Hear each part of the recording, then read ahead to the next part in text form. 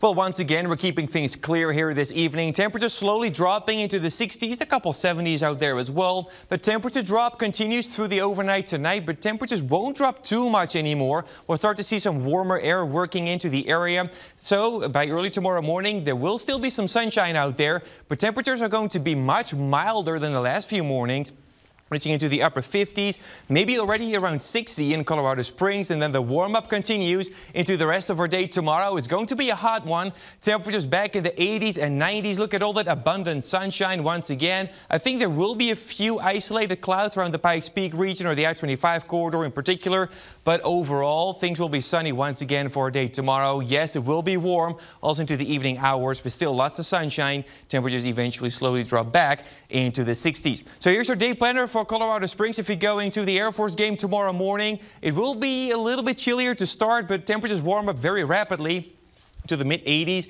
into the afternoon hours with all that sunshine. Slowly dropping back to the 70s later on into the evening. For Pueblo, things will be a little bit warmer, reaching into the lower 90s even. Also there, still lots of sunshine to work with into tomorrow afternoon. Those temperatures mean that we're going to look at some records once again into tomorrow. I think especially Colorado Springs has a pretty good chance of breaking that daily record high of 83. We're forecasting 86 right now. And also that 92 for Pueblo should beat that old record. So it's going to be a hot one. Make sure to stay hydrated and of course stay cool throughout your day tomorrow as well.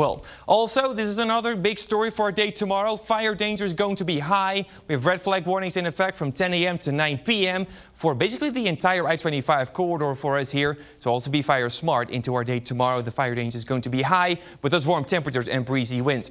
Temperatures are going to be a bit cooler on Sunday, but still warm into next week, mostly in the 80s. Lots of sunshine and dry time, and also for Pueblo, Canyon City, and Woodland Park. Dry, warm, and sunny, with maybe an isolated mountain shower on Wednesday.